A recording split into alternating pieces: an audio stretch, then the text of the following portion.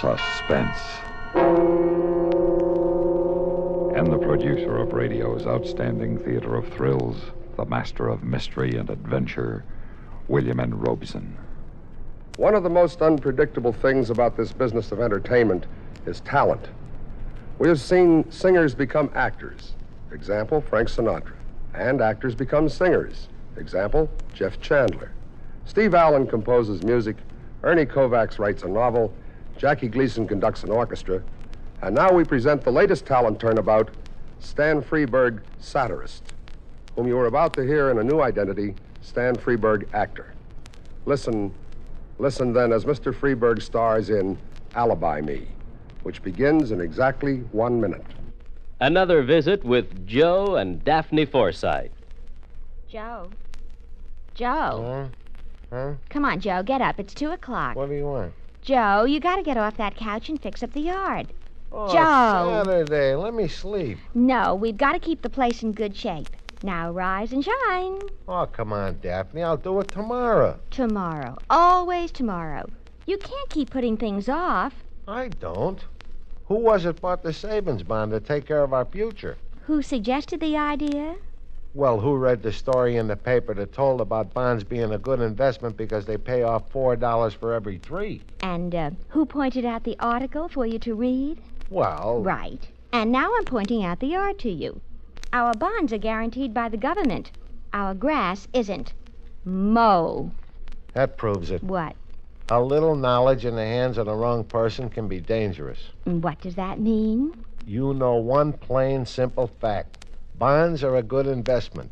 Now, you not only use it to get me to buy a bond a month on the payroll savings plan, but you'll probably use it against me the rest of my life. If it gets you to mow the yard, I will. Move out, boy. I'm going. But understand this. My next wife is going to show more respect for my hard work. So would I if I ever saw any. Bye. Murder. And now, Alibi Me, starring Stan Freberg. A tale well calculated to keep you in suspense.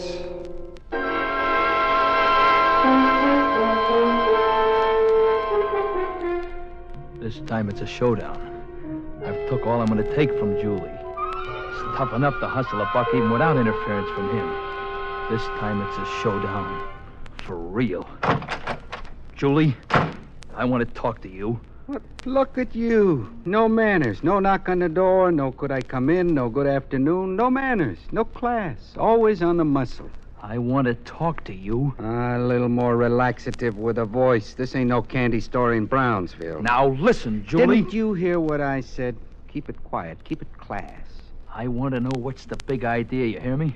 I just come from Pitkin Avenue. There ain't a candy store. There ain't a pool room. There ain't a bar that'll handle my punch boards anymore. Not one. We now take from Julie, they said. They said correct. But that's my territory.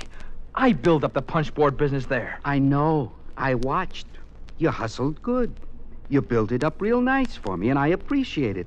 I already sent you the biggest lollipop in town. The biggest lollipop in town for the town's biggest sucker. Julie, I'm warning you. You're warning me what? What'll you do? Give me a double whammy like in the funnies? Ever since we was kids, you hate me, I hate you, and it's like a kind of mutual life insurance. That punch board business is mine. I need it. I need that dough. You need dough? I'll tell you what. Here's a $50. Run down, get me a corned beef sandwich, and keep the change. Here, catch. Julie, I told you Look at the face on him. If looks could kill, huh, kid? I'm not kidding, Julie. Now put that phone down, Georgie. No. Put it down, kid. Now remember Larkin. 6 o'clock, I got to report to Larkin on my parole. They're going to know you done it. Georgie, Larkin is going to know it. Georgie! That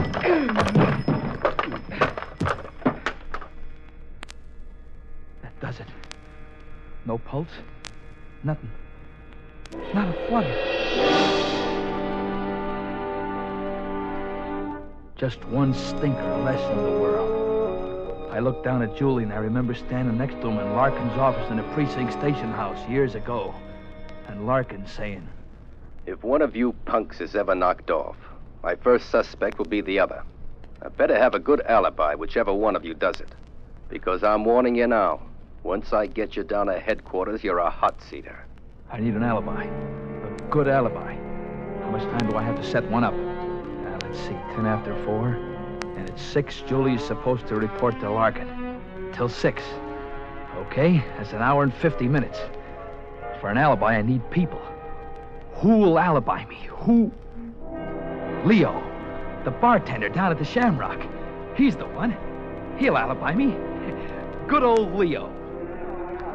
Georgie! Oh, Georgie, Lord love you, boy. You're a sight for sore eyes. Hey, what'll you have, huh? Just name it, it's on the house. Scotch. Sure. Leo, yeah, boy. we've known each other a long time, yes? I hate to think of the years that's passed since we met. I'm getting old, Georgie, old. Not too old to remember a couple of favors I done for you. Georgie, boy, not if I was to live to be 100. Hey, here, drink hearty, huh? Thanks. Look, I want you should do a little something for me. Oh, well, look, kid, I'm a little short right now. No, it ain't money. It's just, well, in case you should be asked, I've been sitting here since 3:30, huh? Yeah? Why? What's the difference, why? Anybody special you want me to say it to? You gonna do it or no? Oh, look, Georgie, I got a right to know what I'm getting into. You want me for an alibi? I want to know why. Well, let's not make a production out of it. Chances are you won't be asked. But if you are, I've been here since 3:30. You know what I mean? Okay? Would Lieutenant Larkin maybe be one of the ones who might ask? Could be. Look, Georgie, you want money? I'll find you money. I don't know where, but I'll find it. You want food? I'll feed you. You want clothes? Just say the word, huh? But if Larkin is looking for you, I ain't alibying you.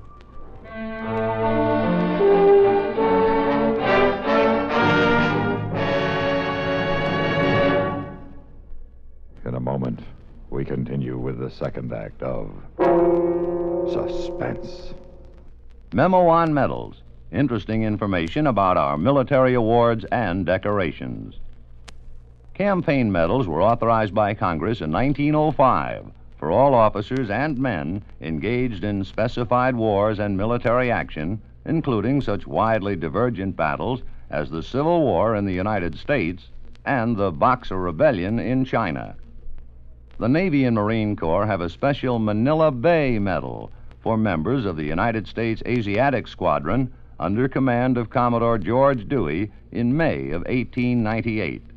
The Haitian Campaign of 1915 is commemorated with a medal, as is the Santo Domingo Expedition, which suppressed a revolt in that country and preserved order during elections in 1916. The Army has its Mexican Service Medal for those involved in any of several expeditions or engagements from April 12, 1911 through June 16, 1919. There is also the Army of Cuban Pacification Medal for United States troops who, from October of 1906 to April of 1909, helped establish a stable government in that island nation. The Victory Medal was initially awarded to all United States service personnel in World War I expeditionary forces, including, for the first time, women serving in the military units. There is a story behind every American medal, a proud story of devotion to country and unselfish service to keep it strong and free. And now, starring Stan Freberg, Act 2 of Alibi Me.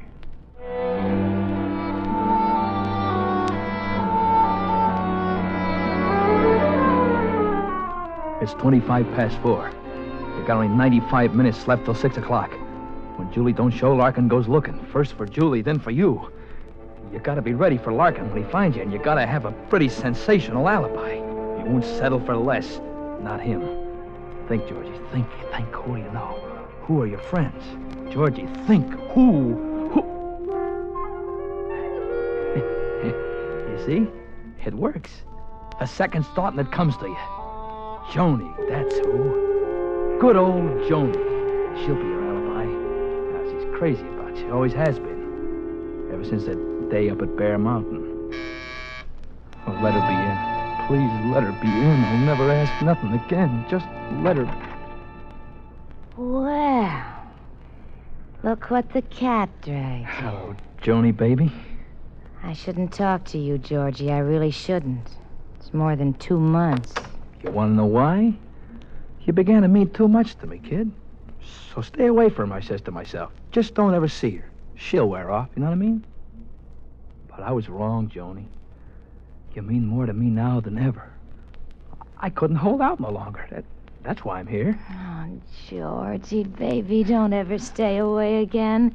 No matter what the reason, don't ever stay away from me. I'm back for good. Oh, it's been terrible without you. All the time singing the blues, not feeling like going out or seeing anybody. Well, that's all over now. You know what? We're gonna celebrate. Tonight, we're going out into town. Dinner, a show, dancing afterward. Crazy, huh? I got a new number I've been dying to wear. Good. By the way, Sugar, anybody been here today? No, not a soul. I was all alone, feeling just awful until you came. Joni, look, in case anybody asks you, not that anybody's likely to, but in case they should, you know what I mean? Do me a favor. Will you tell them I was here with you all day?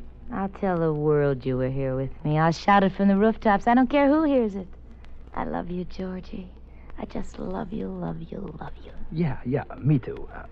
But look, Joni, in case anybody wants you to be definite, will you say I was here since 3:30 and stick to it, no matter what?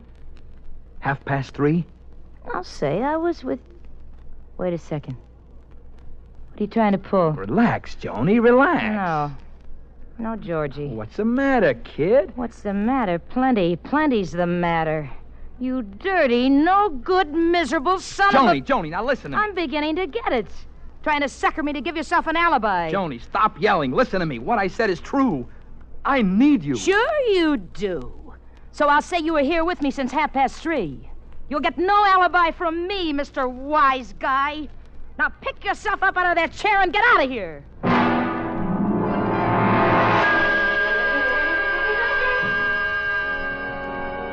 How do you like that? You do things for people all your life, and when you want something from them, an alibi, for instance, what do you get? Nothing. That Leo, that Joni, I'll fix them when they get out of this. Only how do I get out? Only an hour and 5 minutes left before Julie's due to see Lieutenant Larkin, and he ain't gonna make the meet. Only 65 minutes. Who is it to give you an airtight, ironclad, cement foundation alibi? Think hard, baby. Who's around town? Who's left? Timmy. Dope, you should have thought of him first. Timmy, laying there in the hospital, of course. Good old Timmy. Georgie. Hey, it's good to see you. Hi, Timmy. Looking 100%. Sorry I didn't have time to bring candy or flowers, you know what I mean? How you doing? Oh, not bad. At least I'm alive. Doctor said it was a miracle. How's things with you? Tim, I'm leveling with you. I come up by the back stairs. I didn't want no one to see me. Oh, yeah? In a spot, Georgie? I need an alibi for this afternoon. Since 3:30. Oh, you got it.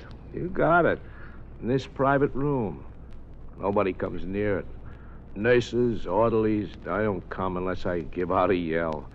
And I can have visitors any time I like. No one was here all day. Gee, Timmy, I'll never forget you for this. You know, you got one of the oldest alibis in the world. You were sitting up with a sick friend. Yeah. Anybody doubts it, you send them to me. Shows you. You never know who your friends are till you're in a jam. I'll have a nurse come in so she can see it. And then you take the elevator down and ask some dumb questions so the operator will remember you. Boy, you don't miss a trick, do you? Thanks again, Tim. I'll ring for her now. Georgie. What is it? My ticket. Tim, what is it? You want a drink of water? Timmy. Tim, don't die now. Tim, answer me. Say something, please. He's dead. My alibi is dead.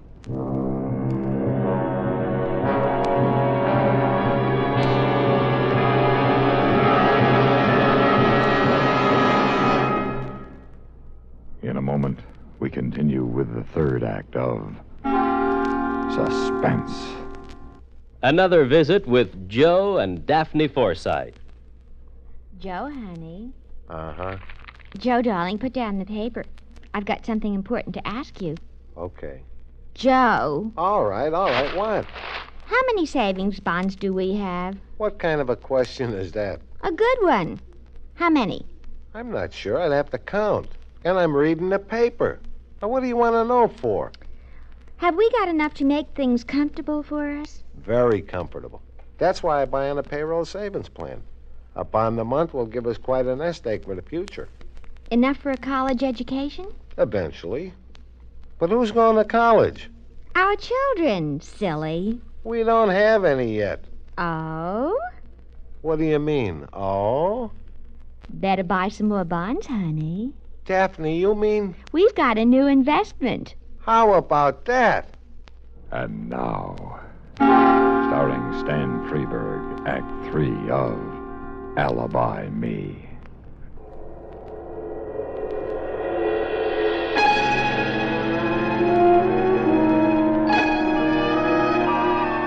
I'm sunk. It's 5 of 6 and I'm sunk. In 10 minutes maybe Larkin will be looking for me and they got no alibi. So I've come home. So I'm walking up the stairs. And I hear a sound. My landlady, Mrs. Ettinger, is nailing down linoleum in the hallway. Good old Mrs. Ettinger. Oh, hello, Georgie. You just come in? Yeah, but if anybody's to ask you, Miss Ettinger, especially Larkin, you tell him I've been in all afternoon. Understand? Larkin? Lieutenant Larkin? Yeah. Oh, I can't do that, Georgie. I won't lie to that cop. Oh, yes, you will. You'll tell Larkin I'm in my room all day. No, I won't. Mrs. Ettinger, you don't tell Larkin I'm in all day? I tell him about Charlotte. I don't know what you're talking about. You don't, Mrs. Ettinger? Please, Georgie, I don't want no trouble. Listen, you'll be in plenty of trouble if Larkin hears about your daughter lifting a fur jacket right out of a department store. I made Charlotte give it back. I marched her into the store myself. We give it back to the manager. Sure you did. But a crime's a crime, whether a store prosecutes or not. Oh, Georgie, please, she's only 15. She's a good kid. Her life would be ruined. You wouldn't tell me. Now, Mrs. Ettinger, what's there to cry about? I'll keep my mouth shut just like you want. And you'll open your mouth just like I want, and everything will be fine. If Larkin asks you, I wasn't out of my room all afternoon. Okay? You won't tell him about Charlotte? It's up to you, Mrs. Ettinger. All right, Georgie. All right. I'll say you was in all day. And there's my alibi. Safe, sealed, and delivered. The best alibi in the world. 6:15. It won't be long now. I gotta watch myself when Larkin is here. Just the right attitude. Not too anxious, not too casual. Just right. Yeah? Who is it? Open up, Georgie. It's me, Larkin. Lieutenant Larkin? Well. What a surprise. And to what do I owe this great pleasure? Remember I once told you, Georgie, if anything happened to Julie or to you, my first pickup would be the other one? I remember. So what? Yeah. Oh, you mean Julie is... He's been made dead. No kidding. Well, what do you know? And you've come to offer me your shoulder to cry on. You're not surprised. I'm not the only guy who hated Julie, you know. Tell you what, let me know who did it. When you find out, I'll contribute a sawbuck to his defense. Save your money, Georgie. You might need it. Yeah? How come? Remember I told you at the same time you'd better have a good alibi? Because once I got you down at headquarters, I'd prove you did it. The words strike a bell. Give, Georgie. Where were you today? I was nowhere. That's a fact. That's a fact. I was right in here all afternoon. Can you prove it? Well, it ain't easy to prove you were somewheres alone all day. Can you prove you were here? Well, I didn't see anybody except... Oh, yeah. Mrs. Ettinger, my landlady. Yeah? All right. Let's hear her version. All right. Mrs. Ettinger, Mrs. Ettinger. What is it? Come in here a minute, will you? Oh, now what? It's always something. What do you want, Georgie? This is Lieutenant Larkin. I won't keep you long, Mrs. Ettinger. Just a couple of questions. Were you in all day? The whole day. Was Georgie in all day? Yeah, sure, he was in. You're positive. I'm positive. What makes you so positive? What makes me so positive? I cleaned his room, that's what makes me so positive. And I pressed a suit for him later, that's what makes me so positive. And when I was sweeping the hall, his door was open and I saw him. How positive can you get? You're prepared to swear to that in a court of law? Go ahead, Mrs. Ettinger. Swear. Swear by your daughter's head. I swear. All right. Thank you. You can go. Thanks, Lieutenant. That's it then, Georgie. Meaning? Meaning your alibi stinks as far as I'm personally concerned. But for the record, it lets you off the hook. You hate that, don't you? You'd like to hang the big one on me, wouldn't you? Yeah, who is it? Lightning Delivery Service got a package for George Lennox. Come in. Who is it from? Mr. Moore, Mr. Julie Moore. Julie. Open it, Georgie. Go on. Go on, open it. I want to see what Julie sent you. Well, okay. That's only a lollipop. I never seen such a big one. All right, who asked your opinion? Beat it. Go on, get out of here. What are you waiting for? What do you think he's waiting for, Georgie? Stake the kid. Stake him? What am I, the mint? You stake him. Okay, cheapskate, okay. Keep your lousy tip. Fine thing. I'm here twice this morning and 3 times this afternoon, Shut and up. you're not in. Shut 5 up. times up and down them stairs and not even a nickel. Will you shut up? Here you are, kid. Here's your tip. Hey, thanks, Mac. A whole buck. Hey, thanks. Don't mention it, kid. You earned it. Oh, thanks. Hey, I almost forgot. There's a message goes with the lollipop. To the biggest sucker in town, from Julie. That's all there is to the message. It's enough. Get your hat and coat, Georgie.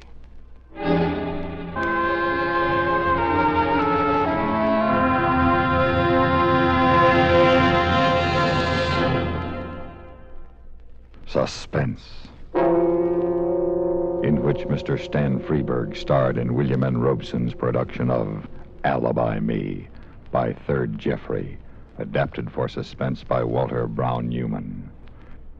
Supporting Mr. Freeberg in Alibi Me were Kathy Lewis, Geraldine Wall, Vic Perrin, Jerome Thor, Jack Crucian, Eddie Marr, and Dick Beals. Listen.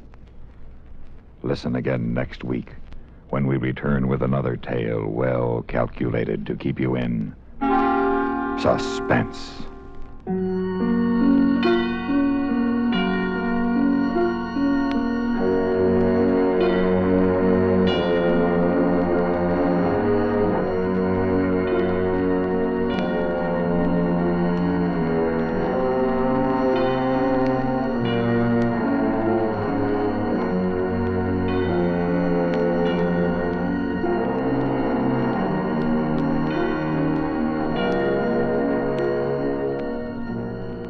This is the United States Armed Forces Radio and Television Service.